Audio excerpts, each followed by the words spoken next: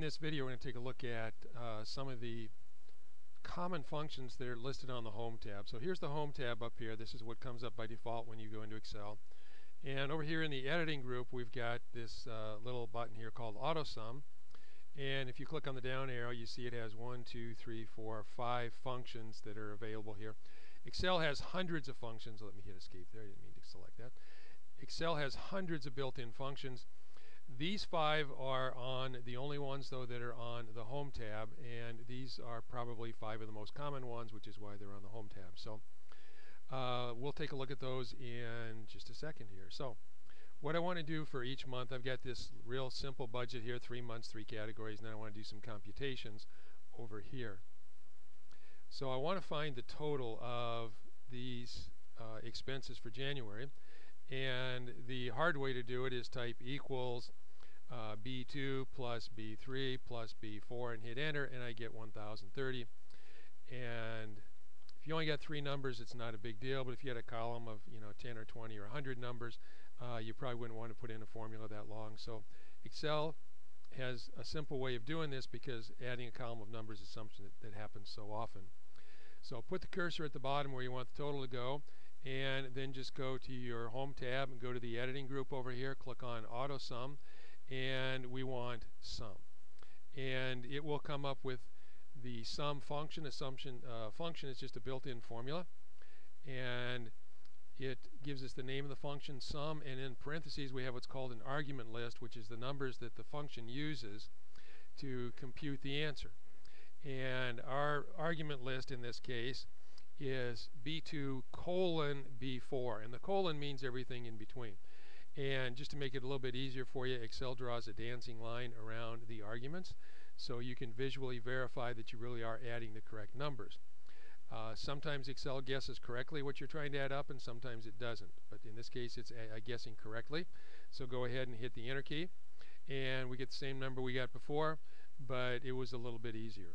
Okay, now if I double click on this formula, what you see here is you see B2 to B4, and that's what it's supposed to add up. And the way that it is actually stored internally inside of Excel is it's not really B2 to B4. What it is B2 is 3 cells above the cell that the formula is in. So it's saying go up 3 cells and for the first number, and go up 1 cell, B4 is 1 cell above, for the second number, and add everything in between those 2 numbers, including both of them. So this is actually relative to where it is on the spreadsheet, where the formula is on the spreadsheet. Okay, so and let me show you here. I'm going to do a copy. I'm going to right click on this and do a copy. I'm copying that formula. Now I'm going to find just a random place over here and do a Control V to paste it in. Okay, now if I click on this formula and you look up here on the formula bar, it says J11 to J13. It has nothing to do with B2. Let me hit escape for a second here and get rid of this dancing line. Okay, it has nothing to do with column B. It has to do with column J. And if I double click on this, I see it as the 3 cells that are right above. Okay, so the formula is this relative to the cell that the formula is in. I'm going to copy this again. This time I'm going to do the keyboard shortcut Control C. And I'm just going to pick another place down here and do a Control V and paste it in, and you see now it's doing 3 cells above in column D. I'm in 17. If I double click, it gives me 14 through 16, and that's exactly what you want to do most of the time. So these are called relative cell references because they are relative to the cell that the formula is in. And now again, I'm going to hit escape here to get rid of the dancing line, and then I'm going to click on this and hit delete, not backspace, and click on this one and hit delete, and now they're gone. So if I take this formula and I copy it just across to the next 2 columns instead of copying it some random place over here, it does exactly what you would expect it to do. When I copy it to column C and row 5, it gives me the 3 cells that are right above. That's what I want. If I look at what's in column D, row 5, and double click, it gives me the 3 cells right above, which is exactly what I want. Okay, so relative cell references, the terms in the formula are relative to the cell that the formula is in, and if you copy it, they will change accordingly. Now let me show you one other way to do this. I'm going to select all those and hit the delete key to get rid of them. And instead of selecting one cell this time before I start, I'm going to select all of them. And then I'm going to go up here. And you don't really need to click on the down arrow and choose sum, because you see AutoSum is the default. So just click on AutoSum here, and it will sum. And if you're never sure about what it's doing, you can always double click and verify that the formula is correct. Okay. Now column E here is supposed to give me some totals for each row, and I can use that shortcut again, select all of the cells, and go up here and click on AutoSum, and it automatically sums each row. Again, if you're not sure that it's really doing the right thing, double click on it, and it says B2 to D2, which is these three cells, and that's exactly what you want. And if I hit escape, and I missed the escape key, I hit the help key instead. Let's close that.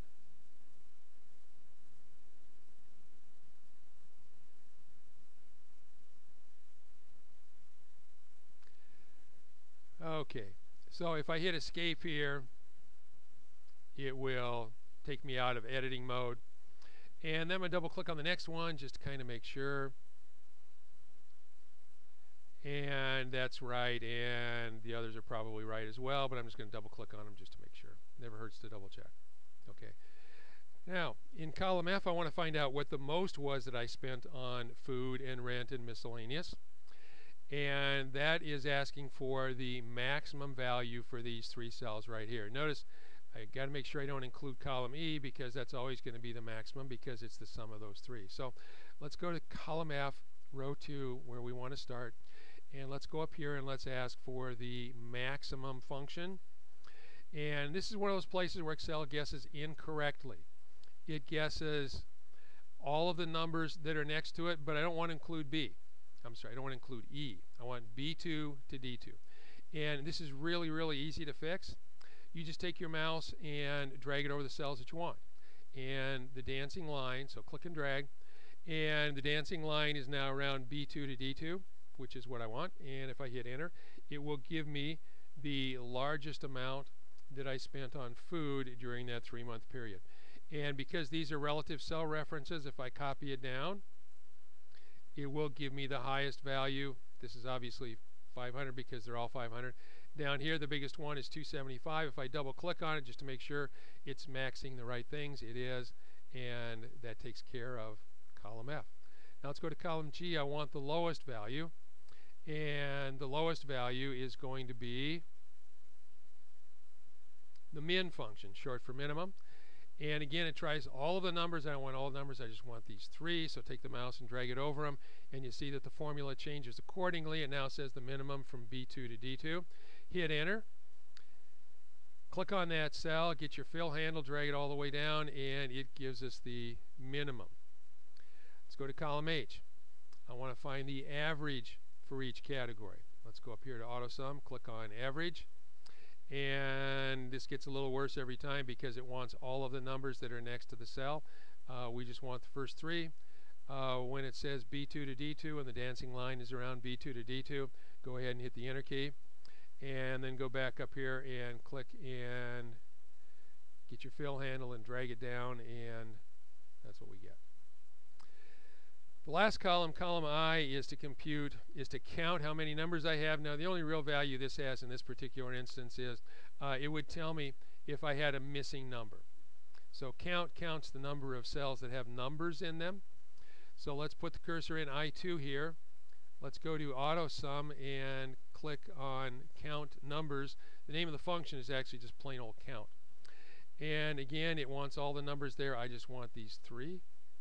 And select those three, and when your formula says B2 to D2, go ahead and hit enter, and it tells me I got three numbers, and if I get this and get my fill handle and drag it all the way down, I should get threes for everyone. This is not a very big deal in a spreadsheet this small, but in a large spreadsheet you might want to make sure that no numbers were missing. And so for example, if I had a number missing here, I'm just going to go and hit the delete key on C3. Now I've got a 2 over here. And so that tells me that a number was missing someplace here in the rent. So I'm going to do a Control Z to undo that.